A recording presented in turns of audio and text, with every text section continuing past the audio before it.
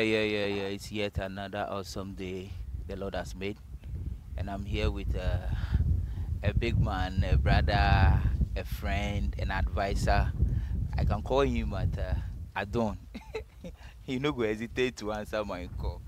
So today, I say we just want to dive into stuff, showbiz, music, and anything entertainment. Like, let's talk. You know, I say, akra wabwa himfi kokoko de mabo muhu o bia ba bedru no o hini didi a mete ne nchen entansi eti I'll go straight and then start our conversation. Yeah, my name is DJ Ashman and we are watching native television here. Charlie, keep watching.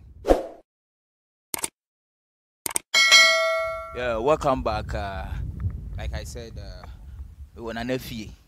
Now the internet friend and yes all your hinu but you man a woman or your hinu woman. Nti say ye twetwe nkomo na mo beti ase ati ase nana me hu di do ameka te wo na obe chia bia da te me na me chia o em say me na memo akwaba memo akwaba fi so abefie, it's nice. Because you see ache so no cre boss no cre e di nkomo phone so acha do ye shia and all that ba I say bibia boko adum kwa with them breakfast na mama be how. Oh Charlie, now we are at 2 o'clock. 2 o'clock in the afternoon. I think breakfast. You can imagine. Time did into mana. No, you'll be out. Adrian said I come here. My problem was that when I wake up and there's work, I have to do it. My eating patterns are very rough. But in run I do me the quite late. May try because me food you can see until me try say me jai didi before 6 p.m. After 6 p.m. but sometimes you're very hungry and me that's jollof be pie and dranajo and I'm there them the band me did late into me so I no penna come and said and me and I had stuff to do until I was me whatever and then see watch out me name kwara no koje we aton friends are no pattern I think I meet the media. So me Serrano pa me so name me type in so pa into buy me pay so pa sa bibi warm water and some lime and I bibi sir type as and when me kai no me na obi baby say why na me ne kasa me di meni hwe ne duan mu awie o sa no pay sa no e fa ne root tie me friend Mr. Romantical. We're getting it wrong. The name was not romantica, it was womantical. Womantical. Why woman? Oh, okay. I don't know who is now my boss on our boss. I grew up in Kotobabi. Oh, okay.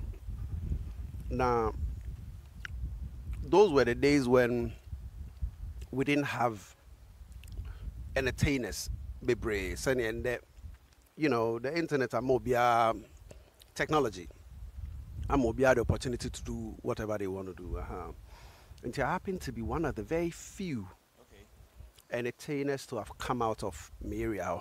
Yeah, Ben. If I'm not exaggerating, from Bear 88, yeah, a day by into Bear 1990, 91, they're about maybe a secondary school, and you're fear, many playmates were all waiting for O-level results near there, and that's when me started say actively me chasing the dream of making music near there. Until I had a few people who saw what I was doing and they liked it, and they also shared in my dream near there, and they all came around me. Until I had in my house girls who wanted to be models, who wanted to be singers, dancers, guys, who wanted to be rappers, singers, and dancers, and all that. Every time, into me feel every time, I had friends who come around, to just catch some vibes on the mission, and there were always. I mean, most of the people that came around were women. I don't know what it is, but I've always been that type of guy. And then also, yes, I said it in a song with Reggie. Sweetie, sweetie, no. Yeah, yeah, Reggie, Reggie, yeah, on only the anyway. And when I did mine, there was a line in my, I said, sweetie, sweet, if I said a mad rock route, and so on coming home to call body or me home about trap, I was describing that woman, in the sweetie, sweetie song, no. Okay. Reality so bad no what our time no. Yes, yeah, around that time there was someone like that. There was someone like that. Big up yourself, Maggie. Unfortunately, we didn't grow up with a relationship, but that happens. I mean, that happens. And see, then I ended up on radio in '97. To the radio no I don't know yeah I can accommodating now but whilst I'm banning with fear your friends and all that were coming to you no did you mount stage and BB Those days, I used to be an event organizer as well, because if you don't organize an event, who will put you on a concert? okay so you organize your own event at Kotobabi. Yeah, I used to organize events in Kotobabi. There was a venue. It was actually like a cinema, but I converted it into like a live concert, yeah, venue once or twice, yeah. Baby, no more for baby John Asco. I mean, you're Kotobabi boy, so you know the John Asco area, yeah. Jonas could minimum. Yeah, John Asco, around that area. I used to organize events. Yes.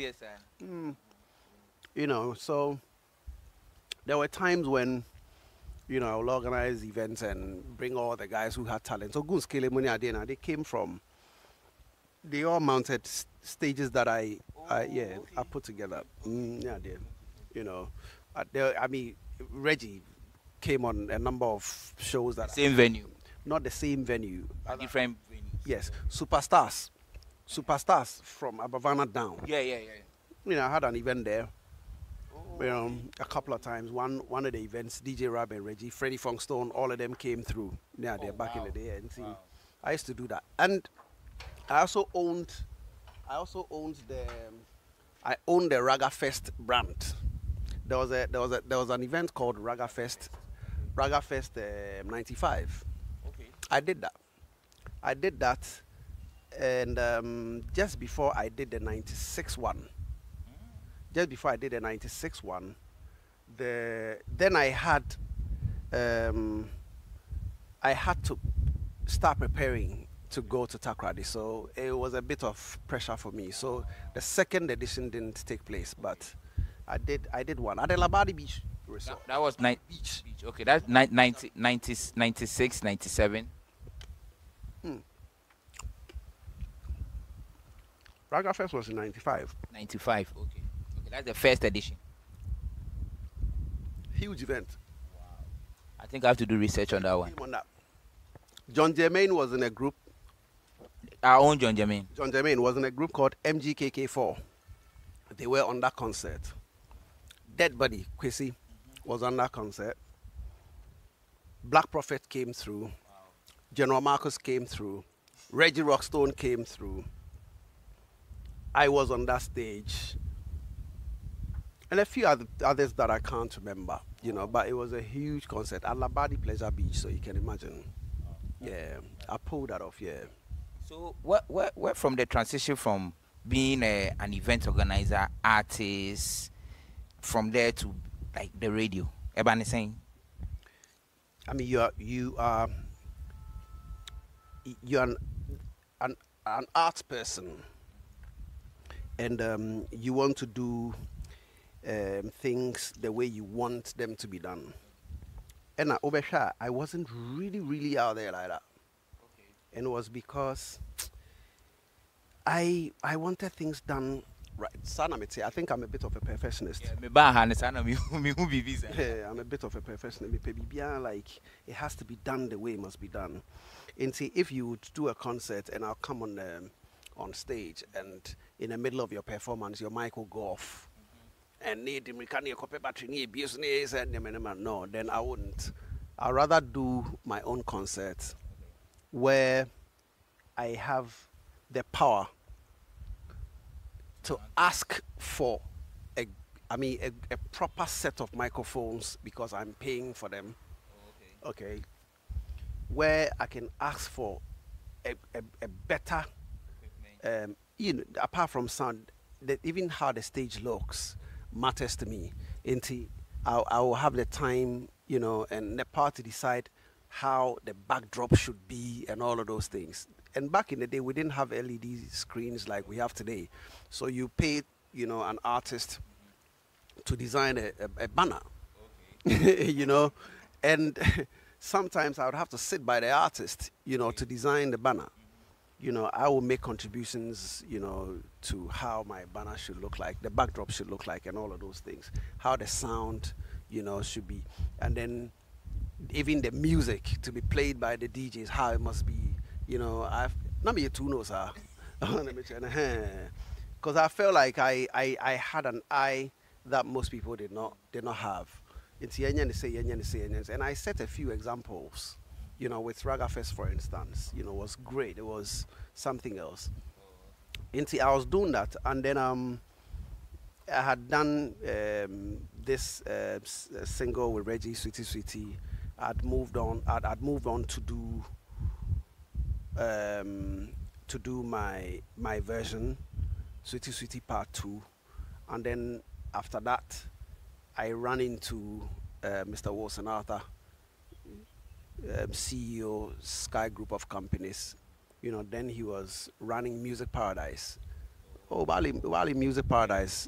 Later, Marco Kriku Manti Baron Jeme as Slip Music. Yeah.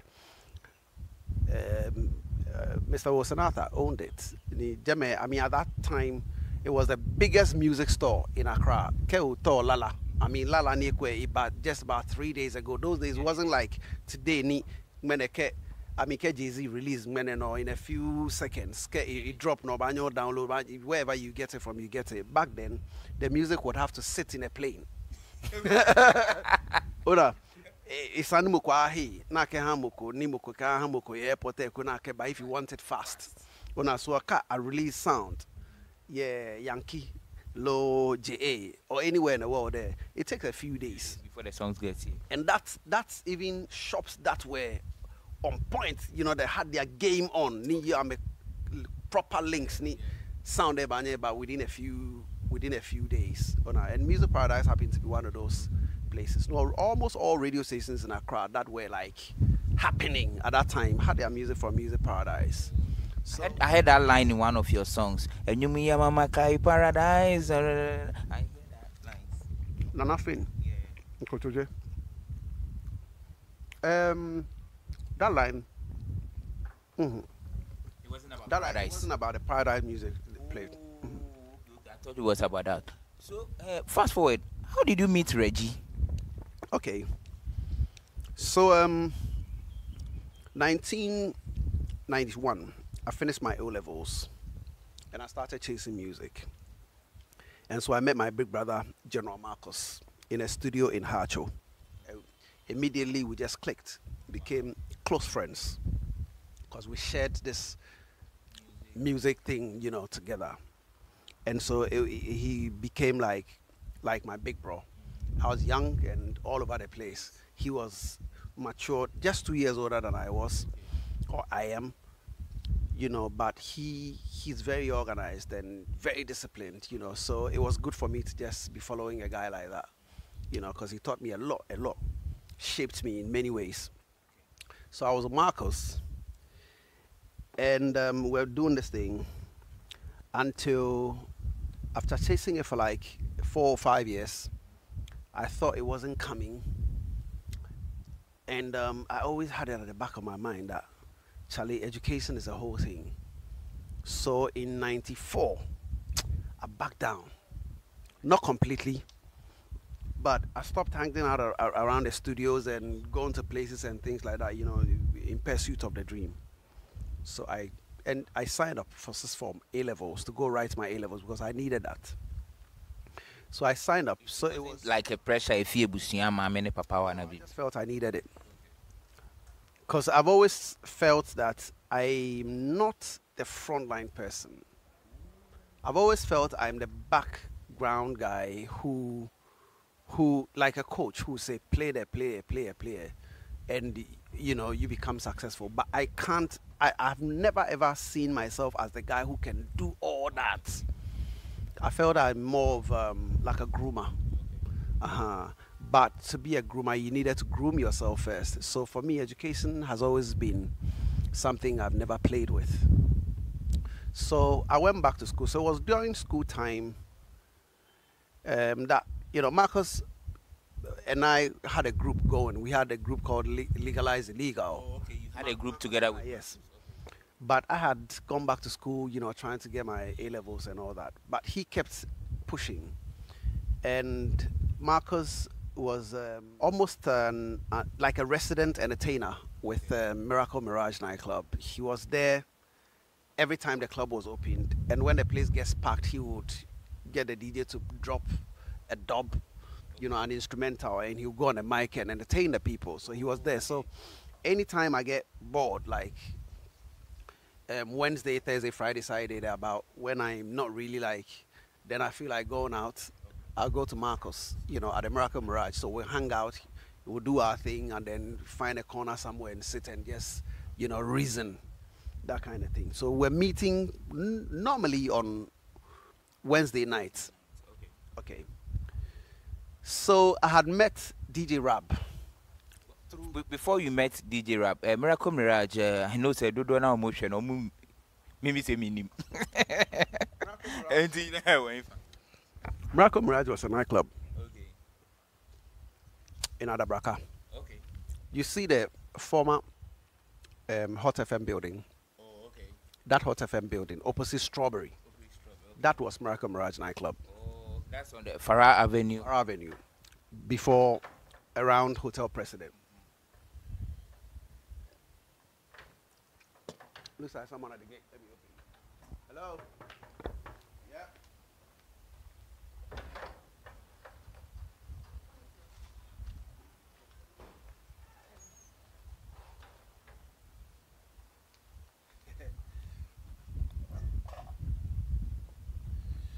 Okay, so yes, so I had met DJ. We are talking about your current location, of the. So Miracle Mirage, Farah Avenue, close to Hotel President, Adabraka. Yeah. So that's where Miracle Mirage nightclub was. The DJs, DJ Joe, may he so rest in peace. Sammy the bouncer, nice guy. We used to hang out there and talk. I was quite young then, very tiny. Which year? This was in 94. This was in 94, yeah, 94. 93, 94. Because I think it was in December. It was in December thereabouts, 94. That's when I met Reggie. Okay, so DJ Rab had come to Ghana as a tourist, an African American tourist, it's Ghana. And he had come to live around my neighborhood. So a brethren of mine who knew that I was doing music, met DJ Rab, who also like a DJ from New York. He felt that he needed to, hook me up with rap. So I met DJ Rab through Zakor. And instantly DJ Rab and I just became a clique, because music again. He had love for dancehall music, though he grew up in the hip hop world. But he had been to Jamaica and all, so that will tell you how deep he was into dancehall and reggae and all that. And he liked my thing, and the fact that even though I was talented, an artist and everything, I was I kept to myself. I was cool, very calm, reserved, and I had been toned down that much by Marcus. Okay. A lot of people do not know. Marcus straightened me, because being with him, I saw how organized he is and everything, and I felt like this was a good move, so I, and DJ Rab liked that about me.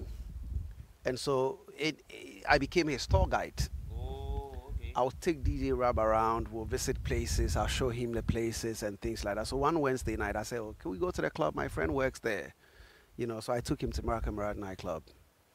And we're partying. And on that night, Reggie Rockstone and Freddie Funkstone came in with a guy called Henry. They used to call him Home Base.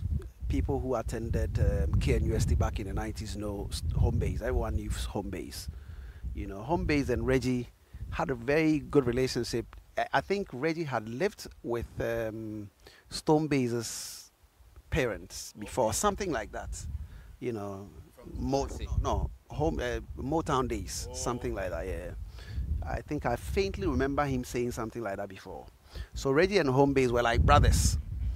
So we're in a studio, no, in a club that night when home base rushed in and told DJ Joe that Charlie, my guys come, but he be like your bounce or something. So DJ Joe rushed out with home base and brought the guys in. When they came in, Charlie, these dreadlock wearing guys, you know, once you see them, the striking appearance and everything tells you that these guys are some people, you know. So they came in, and then I eavesdropped on their conversation. I realized they were musicians, of course, I mean, from the looks and everything. Then it was time for them to go on a mic. Homebeat had done some arrangements and all that, you know, so they went on the mic, and Reggie started saying, yeah, you want to hear some chi rap? You want to hear some chi rap on that night? Wow. Interestingly, he didn't do any chi rap. He just said, I'll go, and that was it. He didn't do much. But I think from the response he had, he was encouraged, you know, because a few weeks after that was when Stonebwoy came out. Stonebwoy, you know, was recorded. That was the night I walked up to him and I said, you know, I'm Rutai. I'm with my DJ friend from New York. We like you guys. My DJ friend would like to talk to you. He's a music producer as well. And he said, oh, go talk to him. Let him come. Tell him to come. So I went back to DJ Rab and I said, you know, superstars. They said they want us to come. So we moved to them. And then, you know, we introduced ourselves and, you know, found some tables somewhere at the back of the club. I mean, behind the club. There was a place, there was an open air space. We went out there. There wasn't loud noise, like loud music. So we went out there and started talking. And then they said, wow, producer. Well, they've been in town for a few days, but, you know, they didn't know who to start doing anything with because they had, you know, asked around and it didn't look like there was anyone. So, well, they said, okay, cool. There was a studio around Laboni called Grove Music. It was owned by, George Brun. Oh, okay. So that morning from the club, went straight to George Brun's place at the Laboni area. The studio was open for us to go in. DJ Rap saw the equipment. We were like, I can do something with this.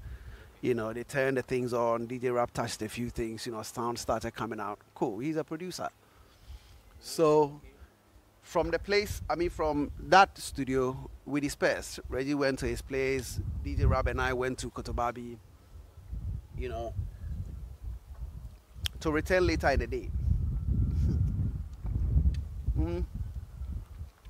We came back and then we started talking about going to the studios. They had been told about a few studios around.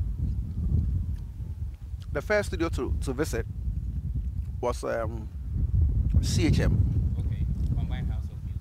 Combined House of Music. Mataheko. Okay.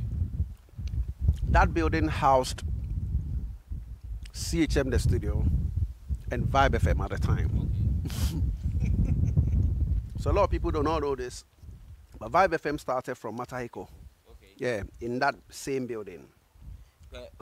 Those who don't know Vibe FM is now Live FM 91.9. Yeah. You know, so we went in there, and guess who we met? Yeah. Who? We met the silent giant. Yeah, Mr. Marley, the largest. You know, that day, that afternoon, Mr. Marley was there. It was so nice meeting him. I had never heard of him. Oh. I'd never met him, but I saw a very beautiful person that day. And guess who was his assistant? Coxter Maclo. Wow.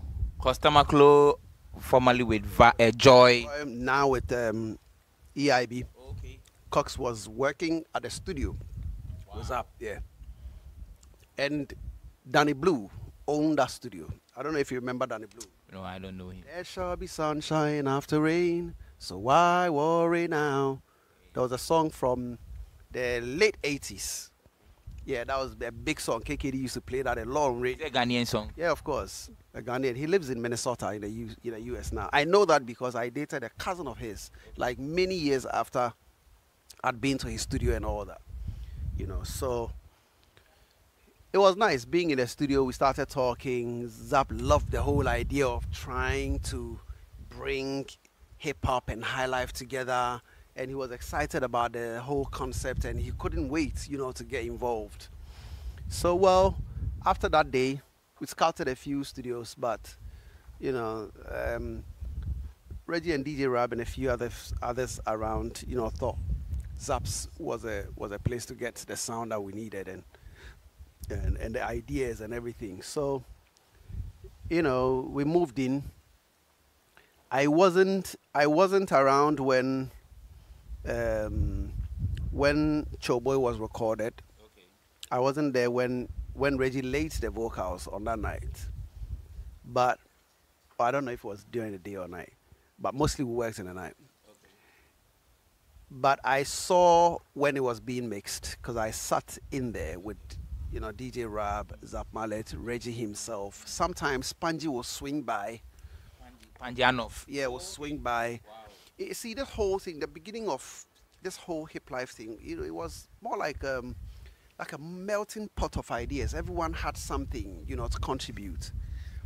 And Reggie, I keep saying, Reggie is blessed in a very special way. Guess what? Around the same time Reggie was trying to stage this revolution, he had almost everyone that he needed to play a role. Artists to represent Ghana and make the very first hip life album be representative of Ghana, okay, and be the mouthpiece of the new generation of Ghanaian artists that were coming up. He had all set. None of the boys that Reggie featured on the very first Hip Life album, Maka, was someone that needed to be coached to do anything. Yeah, more like established. All the artists were established names. They were not like commercially out there, but in schools and colleges, these names were big names, and some of the names were paid to appear at certain events. Oh, really? Even though some of these guys, in fact, almost all the guys on the album had never done any like proper recording yet, but they will be paid by Paul Dogbe. Paul Dogbe owned Recognize and a few other events.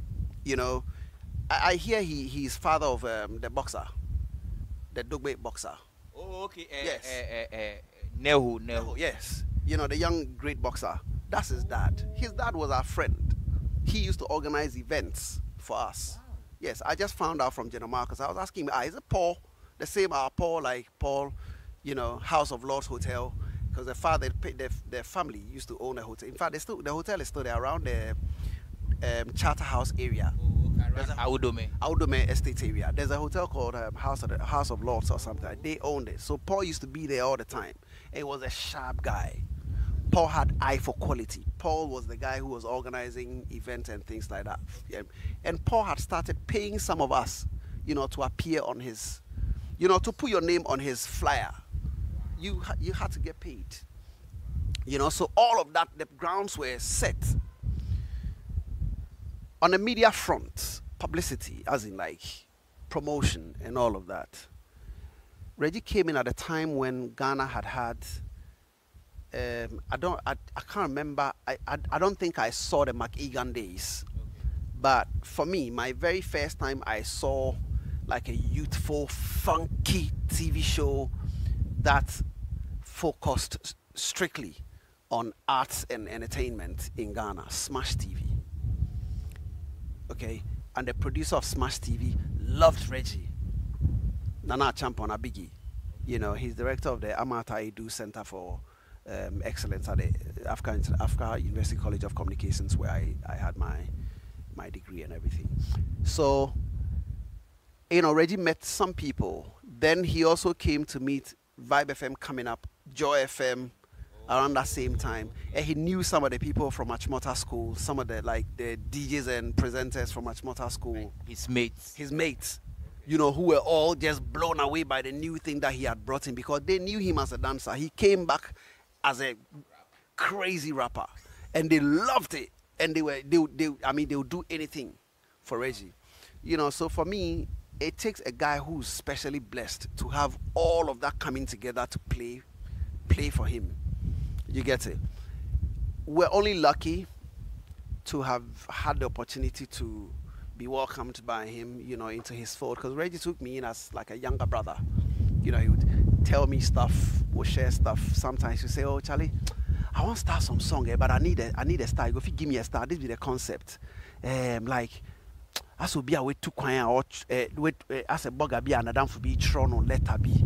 The bounce of visa. I started writing that song. Yeah, the first lines. But the thing about Reggie is you only have to say the first few lines. And the next thing you hear, you will be blown. You're swept off your feet. You know what I mean? You're in a studio working, and he'll hit a point, like you hit a block, you know, and he will ask for something. You say something, just say one word, and that's it. With all this, then you were doing dancehall, reggae, raga stuff all the time. But Reggie was also doing the rap thing. Yeah. So how did you merge? You see, I keep saying this. Reggae, dancehall. I heard Lingua Cat say it on your show. Raga, you know, has always been big, you know, in Ghana. Because we're here when Shabba came through, Shaka Demos and Pliers came through, name them, Yellow Man came through. All of these were dancehall artists, you know, and they came to, you know, give great account of themselves, not just people who just passed by. They were well received. And so it means that Ghana has always been, that's what I'm saying, massive. But the thing with Reggie and I, Reggie, he's a very open-minded kind of guy and well exposed even back then. And so he knew, and it wasn't new. I mean, dancehall and reggae, hip-hop reggae wasn't a new thing. Shabba had done stuff with KRS-One and it was big, you know. Later on in the mid-90s, Bounty Killer had this huge thing with Busta Rhymes. And that was even after we had done our thing. So it was an idea that was being peddled around. Hip hop reggae, hip hop raga. You know, and in Ghana we had already started doing that. Hip hop artists would come together with reggae, like dancehall artists, and do collabos and things like that. When you attended the event at Agis and Motown and Presec and Laboni and all that, you know, rappers came together with dancehall raga artists and they did stuff. Where was High Life then? Beautiful. High Life was there. High Life was big. I remember that in the beginning or prior to Reggie's coming in, there was a phase of our music where artists like myself and my contemporaries, you know, knew exactly what we wanted in terms of sound. But there was not a single producer who could give us that. So most of the rap songs. Is it because you guys didn't fetch for it, or because back then we had good songs from Lumba and Co? No, you see, the sound when you listen to a proper, like when you listen to Sweetie Sweetie, compare Sweetie Sweetie to any song, any High Life song of the time, okay, and check the weight of the sound. the weight. I'm talking like weight. When you hear like hear kick, you hear when you hear the bass. Because for us that was it. Hip hop has the same. Hip hop, also it rides on drum and bass. Okay, and the production, the melodies. I mean the rhythm, wasn't the same as High Life. And the thing is, most of the people that you met in the studios working as sound engineers and like producers were all people who were High Life inclined. Okay, so when you go in there as a rapper and you want to do a hip hop song, you want to do a rap song, they produce beats for you, and the beats are all like High Life. Do you get it? So for people like us, well, I know this is not what I'm looking for. I'm looking for like a proper dancehall rhythm. This sounds to me like High Life or that Ghanaian gospel sound, and it was all because most of them were playing in churches. That's the producers. The producers were playing in churches, and so if you happen to be in studio with them and you're working, the sound comes so close to gospel or High Life, and it was a huge challenge. So that's the reason why most of you use foreign beats to do your stuff. So back then, for us to get it kind of right, we'll go to Prime Cut Sounds or go to Music Paradise and record instrumentals to rehearse with and also to perform with. And some of us actually recorded our voices on these beats that were imported, but we didn't like it. We wanted to be original. That's where Reggie made the difference. Reggie came in, met DJ Rab in Ghana. Who is a hip hop producer? Who's a hip hop producer. And then we met Zap Mallet, who had been an urban gospel artist and was also pursuing this whole thing that the Joe Metals and the Kwesi Otings are doing today. So you see those guys, all these guys must come together one day and celebrate Zap Mallet.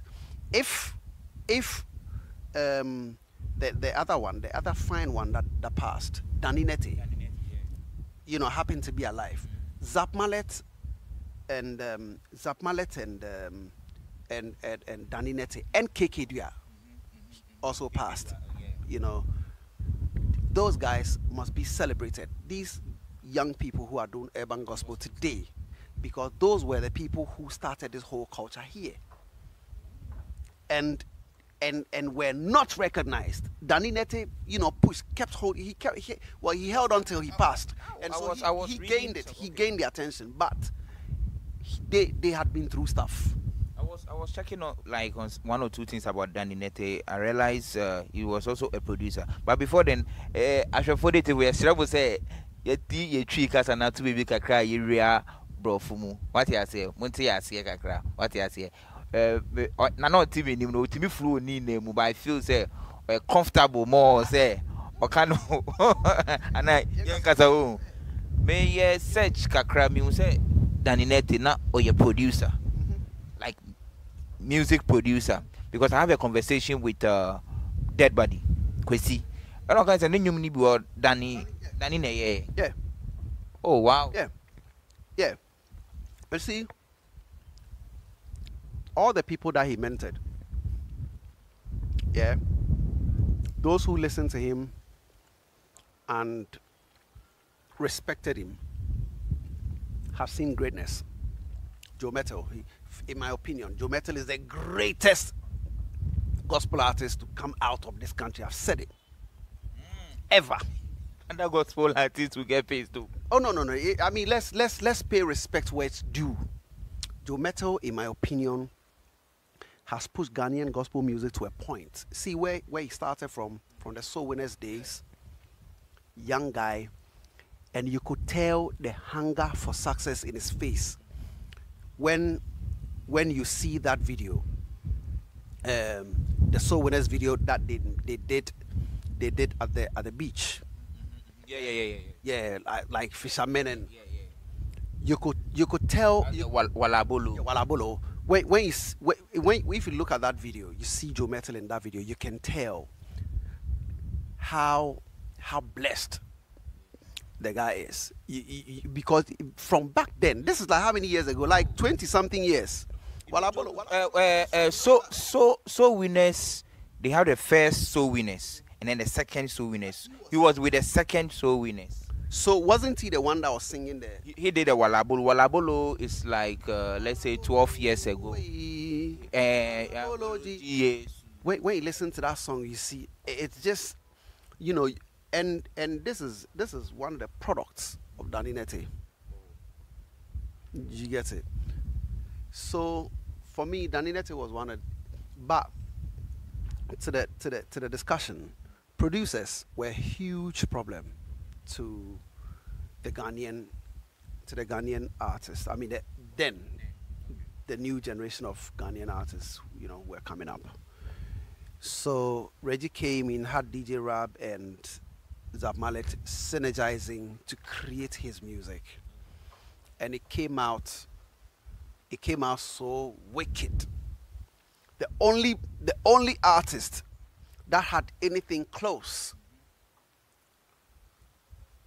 Okay, truth be told, I think Mahoney P, may he so rest in peace, he passed a few months ago. I think his thing was heavier. His style or production? The production was heavier. He did it in some studios in Holland, because that's where he grew up. His mother lived there, so he was picked from, you know, Kumasi, Fantinuta or wherever, to Kumasi, to Holland. Yes, and he grew up there. He loved to rap. His timing and everything was funny. The timing, he had a big problem with timing. Okay. If it wasn't for timing, that guy would have been something. You know what I mean? But his timing was the only thing that you like. What's this guy's name? There was another one. Me, you know me, I say names. There was this recent artist. One of these. Oh, there was some other like Deba. Okay. You know, Deba. His timing is, but he's wicked. Yeah. Wicked by his timing. Then Aketechi, the rapper. Yeah, Pharaoh. The Pharaoh. Wicked rapper by his timing. You see, the timing thing. So the timing thing took something away from Mahoney P's thing. Had it not been that, Mahoney P would have been one. But we recognized him. Yeah. We did. Because apart from Reggie, his thing was the next thing. Okay. And we loved it. But the timing again, you know.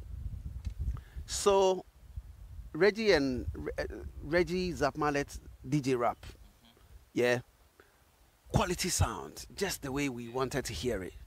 Okay. From CHM. From CHM. So then everyone got encouraged. Oh, so this thing we'll go fit do for here. Okay. And yeah, you know. But it wasn't easy. It wasn't easy. It wasn't easy like that. So apart from Reggie, no one could actually create that same thing. Okay. So Reggie's thing was different. And the reason was that, you see, like I said earlier, Reggie is very exposed to all kinds of music. Reggie is exposed to a certain variety of music. Because of the America in the UK. You know what I mean? Plus Ricky Osei's son. And Ricky Osei was designer to like Hollywood stars, Isaac Hayes and all those. He designed for them even before Isaac Hayes came to Ghana. In the 60s, Ricky Osei was, Saint Osei was doing works with Hollywood stars. And Reggie was there. You know what I mean? As a single son. Where did Dada Bana Chapal? No, he's been a Dada B all his life. Dada B all his life. You know, so you can't even to mention anyway. You see, then so his understanding of music, Reggie will go through his records and he will bring a record and say, I want to sample this drum pattern or this bass line or this guitar.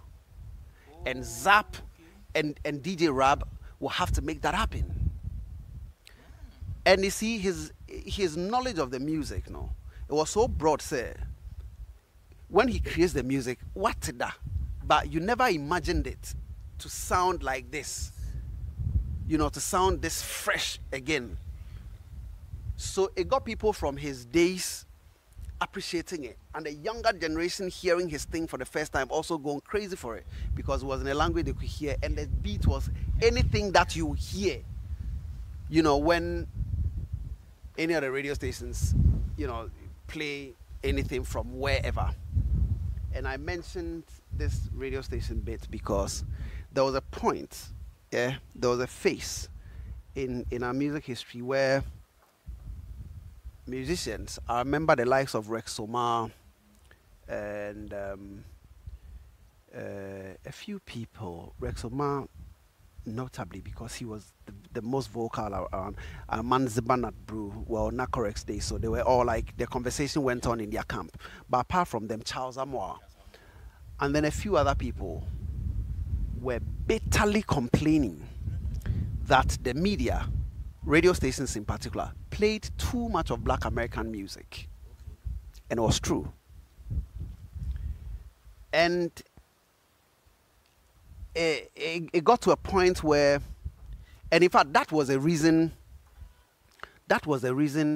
most young people did not really gravitate towards high life, because it was there. I mean, high life, if you were born in the 70s, late 70s, 80s, you heard the Ampofwe Jays and the Adolfos and name them. You heard all those.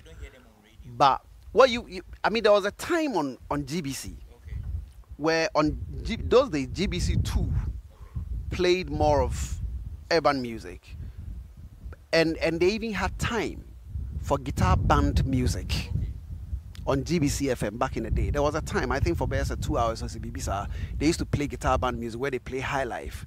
Apart from Enono, they played more of Abrofonyum. They played more of imported music. And then privatization of radio also came in, yes. And then Joy FM, Vibe FM came and all of that. And they were also more of Abrofonyum, And then I think GBC had started GBC Radio, and we're doing that. And then in the mornings on GBC Radio, I think... Is it Radio GR? No, it wasn't even GR. Oh. It used to be GBC FM. It used to be just GBC FM. And they had something called High Life Agogo. Okay. I think they were from 9 or so to 12 or so, and they played strictly High Life. Anopa.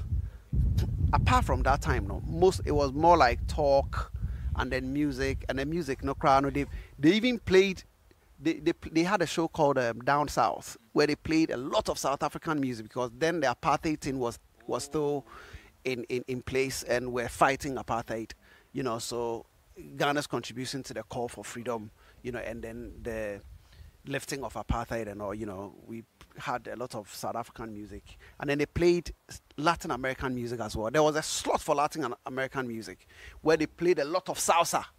Really? Yes. Played, and they even had a slot for calypso where they played a lot of Caribbean music. Well, Ghana music was... And so Ghana music had its time, okay, but it wasn't enough. And then the KKDs and all also came in, and because we were fresh, young, and funky, and were exposed and all that, they also wanted to play something foreign. And so KKD also played a lot of foreign music, and at the time KKD and not they are really few, or no, not really are they few. Beautiful, great broadcaster. She also played a lot of foreign music, and those were the young ones that a lot of us used to listen to. So Ghanaian music had some time, but it wasn't enough. And so a group of musicians came together trying to fight that, to correct that. Then the Rex Omar, Manziba, Samalosu, those days, I mean, artists from those days, Randy Nunu, all those artists came around with, that problem. All complaining about the fact that we're not playing a lot of Ghanaian music. Okay, so, and then the Ghanaian music had its time, okay. And so a group of musicians came together trying to fight that, to correct that. Then the Rex Omar, Manziba, Samalosu, those days, I mean, artists from those days, Randy Nunu, all those artists came around with, that problem. All complaining about the fact that we're not playing a lot of Ghanaian music. Okay, so around that same time, because I attended two meetings, or we met. Yeah, we attended two meetings that discussed this subject. They call this Alliance of Music Professionals. No, Association of Music Professionals, AMP. That's where I met my first employer, was in Arthur, because he attended that meeting. That meeting was attended by Kudwenchi. I don't remember seeing Amanzeba, but I saw Rex Soma, so a few other people, and some media people, even some writers and all. The first meeting was done. It was held at Afrikiko. Okay. This was in '94. So the second meeting was held at Vibe FM, the 8th floor, Trust House. And then there was going to be a third meeting to elect executives for the association. And then the association just fizzled out. But there was still the savior. Reggie came in, brought Hip Life, and then Hip Life kicked foreign music out our radio space. Because there came a time when, our music became so powerful that when you go to the club and they play too much foreign music, people sit. People sit and won't dance. Once the DJ starts playing Ghanaian music, dance floor gets filled. See, we got so powerful that a nightclub owner in Nigeria, I think the biggest nightclub also, they call it Night Shift Coliseum. Yeah. The guy was picking an artist from Ghana almost on fortnight basis to Niger to go and perform. And according to those who went, TikTok went, Lord Kenya went, Reggie went, and I think later VIP also. All the artists who went will tell you that when they got there, That they was were in the late 90s. in the late 90s, they were treated like superstars. So Niger was importing our music, our culture into their space. What happened? What happened? Question for the gods. So from there you moved into radio. You said you met Mr. Wilson Arthur. After that meeting, the second meeting for the supposedly that I can't even describe it as such. That it wasn't an association. It was yet to be an association. It was being planned. It was still a concept, an idea to implement. After the second meeting, General Marcus and I distributed General Marcus's music. I was like in charge of distribution. So what happened? We were importing the CDs.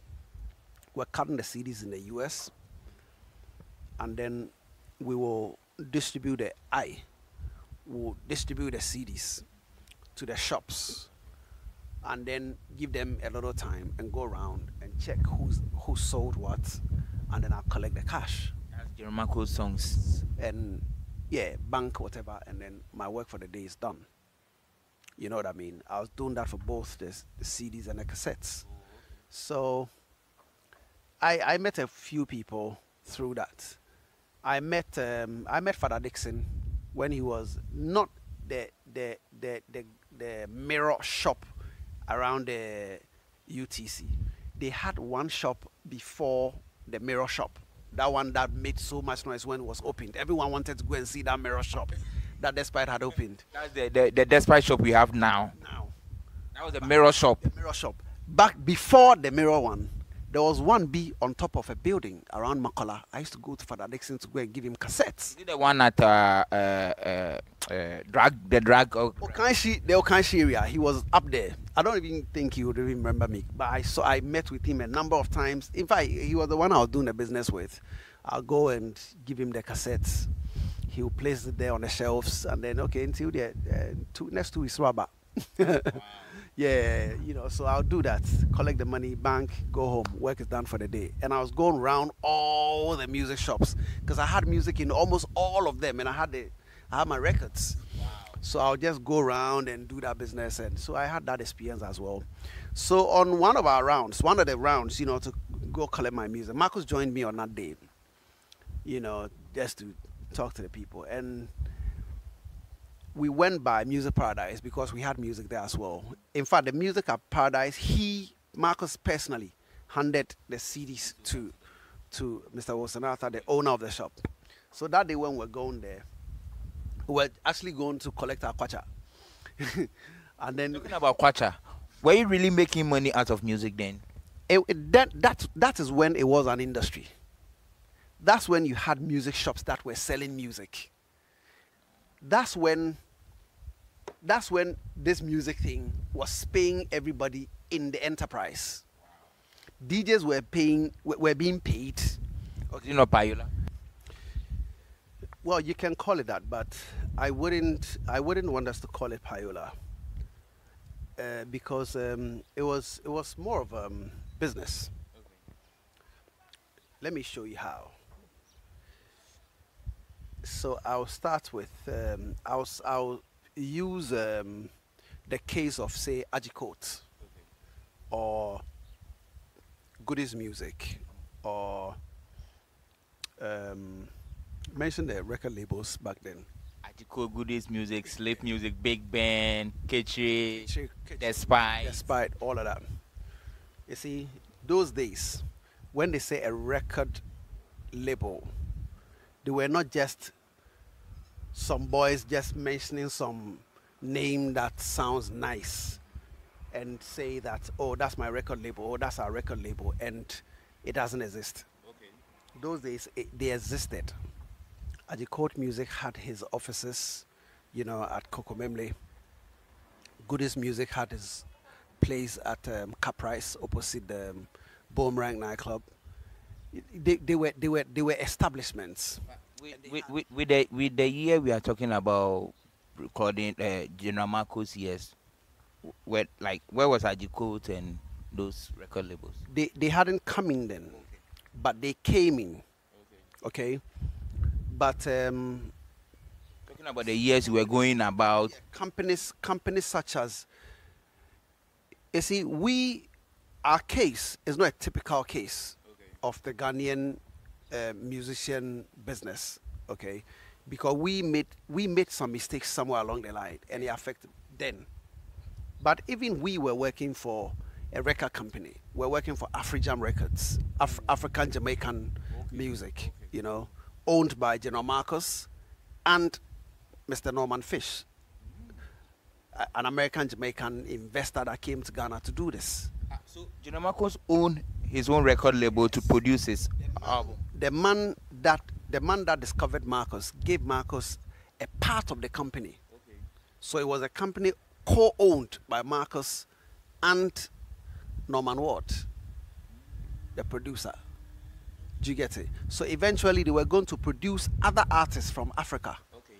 So from here, they discovered a guy, a group in Morocco, Okay. but it didn't really work like that. But great talent. So how did General met that man? Marcus met him in a club, Maraca Mirage. Oh. He met him at Maraca Mirage. Yes, back in 94, 95, thereabout. But let me describe how this whole music industry thing used to be, and how tangible it was. Okay, unlike today, where it is just people just say things, oh, we're working for this, blah blah blah, and record label, blah blah blah, and it doesn't exist. So Ajicote had his staff, okay, who included not people who were on his payroll, but they were more like his producers, okay, his music producers. So the guys in the studios who either own the studio, or you rent the studio, take them into the studio, and they produce the music for your artist. Okay, so JQ was a producer for Ajicote, because JQ was producing most of the artists under Ajicote Music, right? So JQ was making some decent money from Agicot as a producer, working for Agicot. He could do other people, okay? But of course, for the relationship they had, he would always prioritize when it happens to be Agicot's artist. When the music has been done from Hush Hush or wherever that JQ would choose to work, or wherever Agicot and JQ will agree to work, the next step, promotion. Agicot had people whom he gave money, budget to, okay, to go around and distribute the promotional copies of the CDs to radio presenters and DJs across the country. Okay. Now, these promoters working for Agicot, when they leave Accra, they leave with cash. Okay? Sometimes in some bags, you know, and travel across the country and pay DJs who work with radio stations and, you know, like popular joints and stuff like that. And so if the guy comes to say Takrady today, he had a network of these promoters had their own network of DJs and presenters that they work with.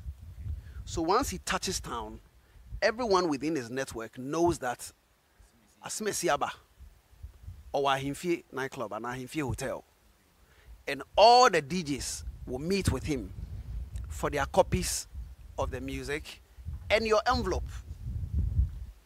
Okay? But guess what happened next?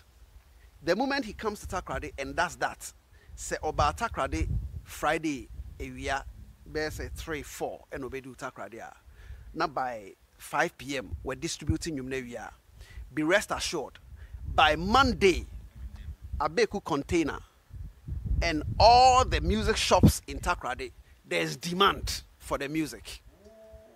The public is asking for the music.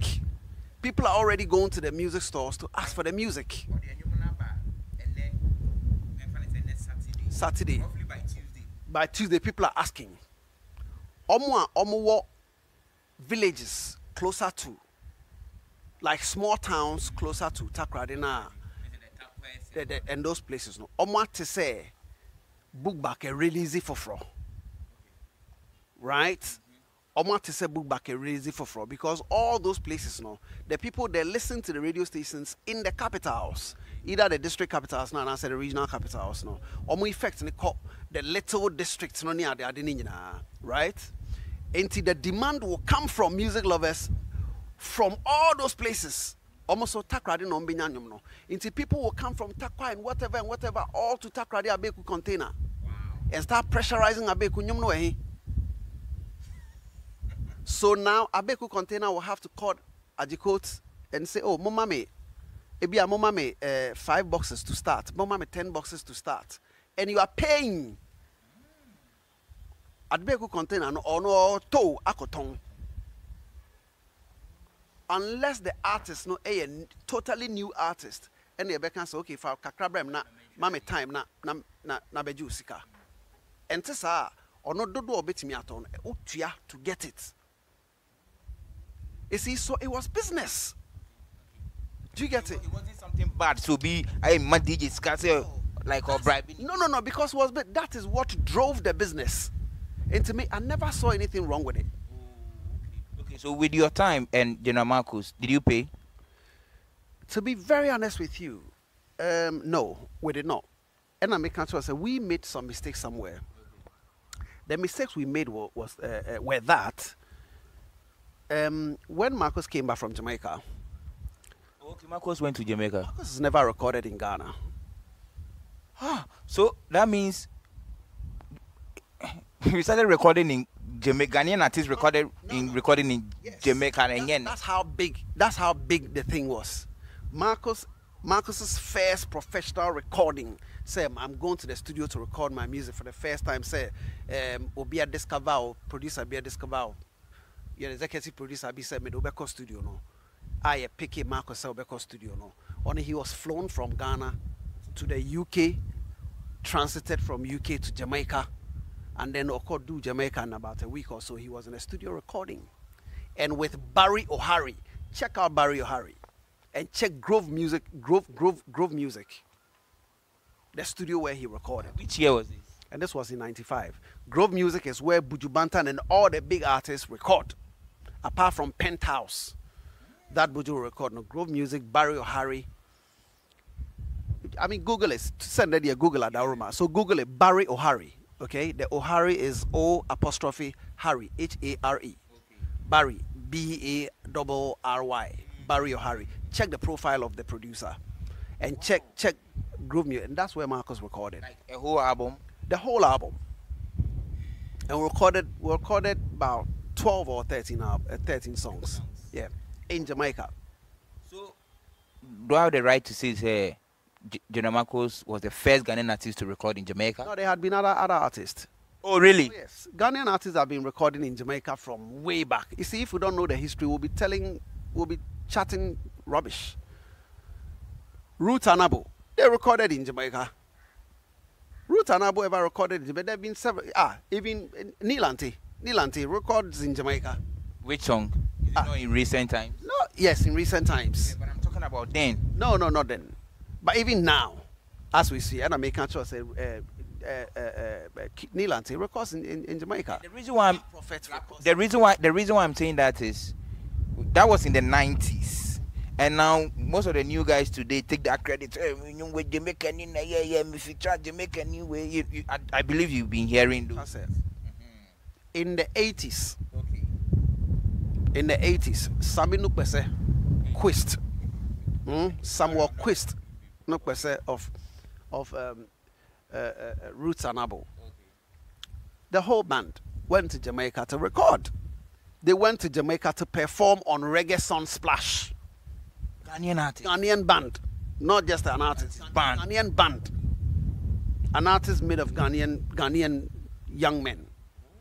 Went to Jamaica to perform on, and mind you, Reggae Sun Splash. Well, they don't do it anymore. Now it's more of Rebel Salute. Was as big as Rebel Salute today, or any of the summer jams or whatever you call it. Okay. You get it. In Jamaica, Roots and Abo was there to perform. You know, so and also to record. So it's not like you get me.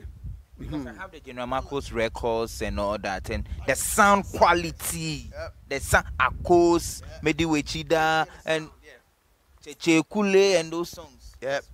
Like the quality. Yep. Most of the songs today cannot even match. Barry O'Harry. Check the profile of the man. Barry O'Harry. Paid for all this. Norman Watts. Is he also a Jamaican? Yeah, he's Jamaican. He's Jamaican that lives in the US. Yeah, Norman Ward paid for all that. You know, so for the record. That man, the producer, like the executive producer, he came to Ghana as a tourist, right? He came to Ghana as a tourist, and went to the nightclub once. Met Marcus. Said, "Hey, you have talent. I'm taking you to Jamaica to record. You ever thought of that?" But you see, before then, we had heard so much of such things. I mean, our own Ghanaian brothers who live abroad, oh, me come back, you know, I'll file for you to come, you will work, you do this, nothing will happen.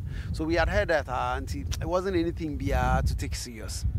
Then Marcus met a man again, this time at Glenn's. The man said, but I told you, he said, come look for me. We didn't come. Marcus, like, he didn't take him serious. He didn't take him serious. The man was lodging at King David Hotel, Kokomemle. Yeah, King David, yes. The man said, come. I said, come, let's talk. You know, we'll work. The man had never done anything music. He just saw Marcus, felt he had a gift. He was gifted, talented, and wanted to just venture into music. So Marcus was his first ever artist. And he said, I'm taking you to Jamaica so we can do it properly. You know?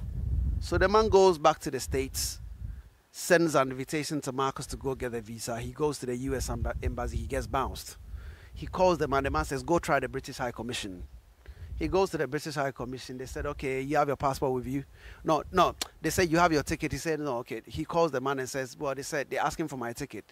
They actually said, go bring your ticket. And so he calls the man and tells the man, well, they're asking for a ticket. He said, okay, go to the British Airways, wherever, outlet.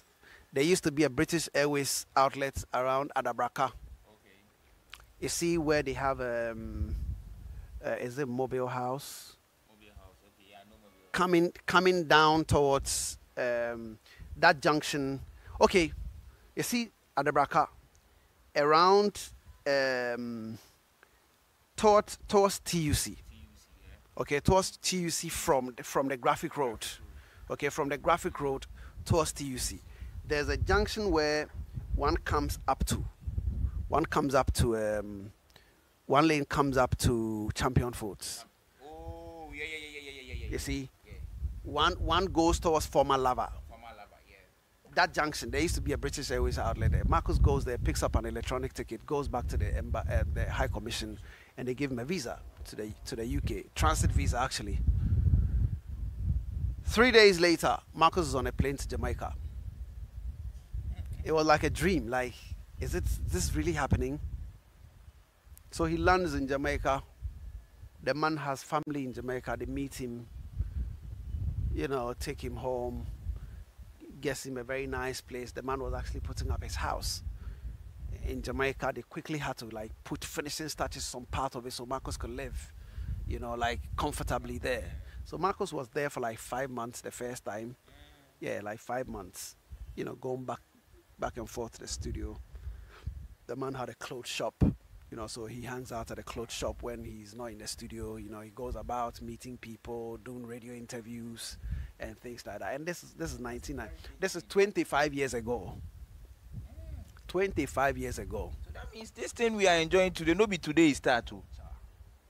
25 years ago, Marcus was going to Jamaica to record, not to just to work. After he's done recording, he comes back. 2 times. Went to do the first time he went, he did a single, of course, and then went back to complete the album. That's the Shida album. Yeah, the Shida album. You get me? Yeah, and we put that album on vinyls first. Okay. We put the album on vinyls first, and then the CDs came later, and then cassettes came later. How was the sales? How was the sales? That's where I said we made a mistake. Sales was massive, but it could have been bigger. But the problem was that we're waiting for the cassettes and the CDs and the records, the vinyls, to be shipped to us from the States. And there was a situation in America. Okay? And so we didn't take delivery of these things early enough. In fact, the music came in after 2 years of promo. So when you go to any of the guys, I went to Father Dixon, he was like, my friend, I'm your neighbor. You go to Kwa Mickey. Kwa Mickey is telling you the same thing. My friend, I'm your neighbor. Mama, you're not friend, I'm your neighbor. Because I remember watching the video on TV. And they were like, what? I feel like you guys are not really about pushing the music. But we still made some good sales. We sold, because personally, I was the one, I was picking the music from. Eventually, we decided to cut the cassettes here. The vinyls and the CDs were coming from the States, but we're cutting the cassettes because the cassettes were selling more. So we're cutting this thing at Accra Sounds. So I'll go to Accra Sound, place the order, and then I'll go and pick the boxes, take them, to our stores back home, and then we'll process, put a banderole on it, I used to sit with, a few friends at home, put a banderole on it, pack them back in the boxes, and then I take them to the shops, distribute them, and stuff like that. Yeah. So, I'm getting enlightened and educated at the same time when it comes to music and entertainment in this country, because most of the people today think, oh, whatever we are enjoying today just started yesterday or Let me maybe tell you how. 10 years Let ago? me tell you how. You see Fred Nyama. Fred Nyama of Ghana movie. Ghana Movie Awards. Great guy. Sharp brain. Fred was working for Macroke Kumante when Mark started working with Dasabre Jamra, the late great. So Fred was the guy that traveled around to do the promotion for Dasabre. That's how come. That's so it was on Dasabre's gig to the UK that Fred traveled out the first time. Right? Now Fred became, though he was a radio presenter of Volta Star in the Volta region, but he He was a radio presenter. yes, Fred Yama was a radio presenter, so he's a sharp guy.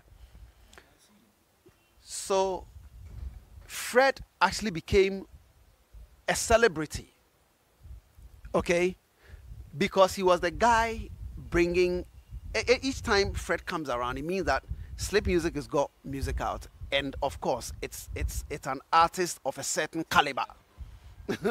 You know what I mean? And Fred was the guy doing the promotion. So Fred comes to Kumasi, and everyone in Kumasi knows that Fred is in town, and everyone is calling. When you call, you're shown where to come for your CD and your envelope. Okay, and those days they were fat envelopes, not just, you know what I mean. And they were pumping that much into it because they were making it back. They were making it back. Do you get it? Fast forward. Personally, you talking about radio, because I know you've done radio. You said you met Mr. something Arthur. Arthur. I that part. We hear me. Okay, so I had done my single, my sweetie, my version. That's on Reggie. Part 2. That's what we called it. We call it sweetie. The one with the dancehall kids. Boom, boom. Yeah. I'd done that one. Had made some noise, and then we did a. Yes.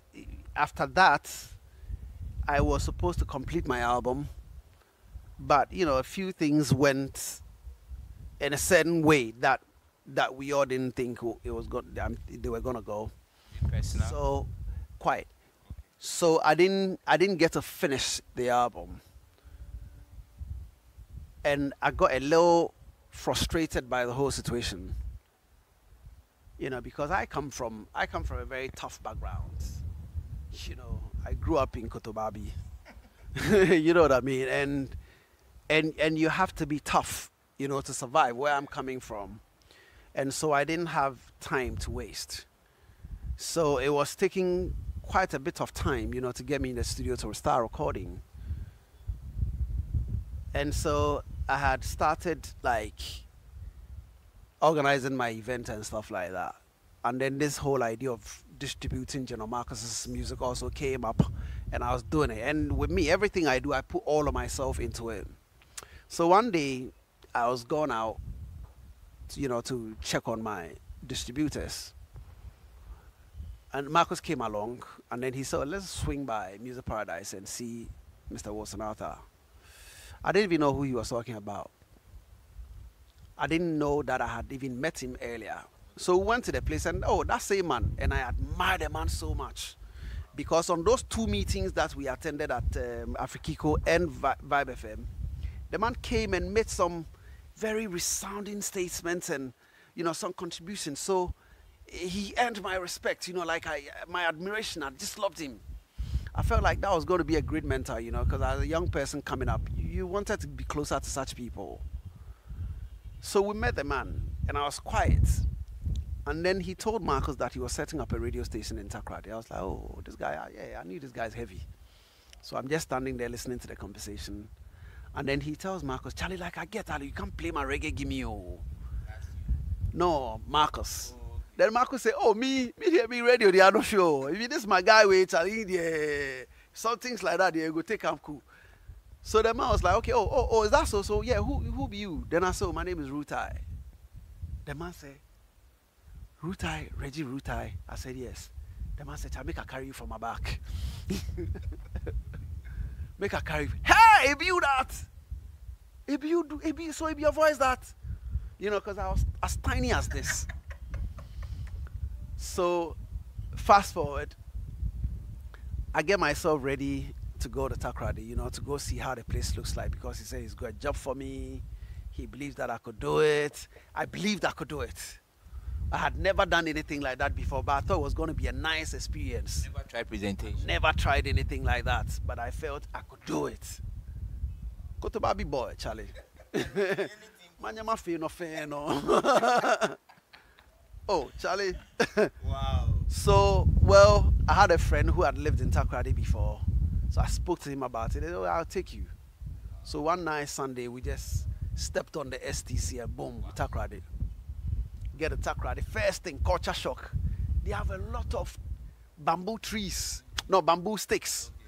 Bamboo sticks on their roofs. Apparently that's the TV antenna. Oh. You know, yeah, they knock it on a bamboo tree and just mount it on their roofs. That's analog TV. Exactly. Once you hit Ifekuma, yeah, once you hit Takrady Ifekuma, like from Fija, when you enter Takrady proper from Ifekuma, you begin to see this tall bamboo sticks, and I'm like, what's this? You know. Well, we enter the town, go find the radio station. It was still under construction. They were still installing the equipment. Went in there. It was fun. That day, Mr. Which year? This was in '97. Mr. Wosanatha was so happy. In fact, he wanted us to stay and leave the next day. It was cool. Great guy. One of my mentors. I mean, like, he's one of the people that shaped me. You know. A lot of people will ask, who is Mr. Wosanatha? Mr. Wosanatha is the man that owns the Sky Group of companies. Currently. Yes, Sky Power FM in Takrady. Yes, Sky TV. He set up the Sky Digital TV channels. You know. He is now an MC or DC or something. Wassa, I think Wassa, one of those Wassa districts is there. Yeah, you know. So I got in there and I loved it. The experience of radio was great. I mean, Takrady welcomed me, and I had a lot of fun. That is all I can say. I mean, it was less than 2 years. I was there for just about, say, 20 months. Because I was there in '97, I left in '99. But I think the impact was so huge that till today, I mean, the effect is still there. So you are one of his first employees. Yeah, first employees. I was one of the very first people to start speaking on Sky. It was still, you know, test transmitting. So you just started broadcasting without having any background? No, without any background. 97. Yes. But guess what? Big up yourself, Mr. President. You know DJ President? DJ President. There used to be, yeah, DJ President Kennedy. There's a Kennedy DJ President Kennedy. He lives in the UK. He's a writer, journalist. Is he a Ghanaian? Ghanaian. When Vibe FM started, he inspired me to go into radio. Or when I decided to go on radio, he's the one I could hear in my imaginations. So I kind of sounded like him. You know. Was he also doing reggae? Yeah. Oh, he's typical reggae dancer. Married to a Jamaican, goes to Jamaica. Like Jamaica is a second home. You know, aside Ghana. So he's into this. You know, he's dancehall. So, well, I went on the radio. First time in Takrady, and in a matter of like 2 weeks. Yeah, 2 weeks. Who was your competitor then? I had none. Is it the first radio station? No, there was a GBC owned station called Twin City Radio. Twin City. Okay. Yeah. But yeah, it was like, you know, like it was in Accra when Joy FM and Vibe FM and all stations started coming. You know, same thing. And so after that, I was like the fresh thing in town, and everybody wanted to have. So with the 20 months you spent there, you moved straight to.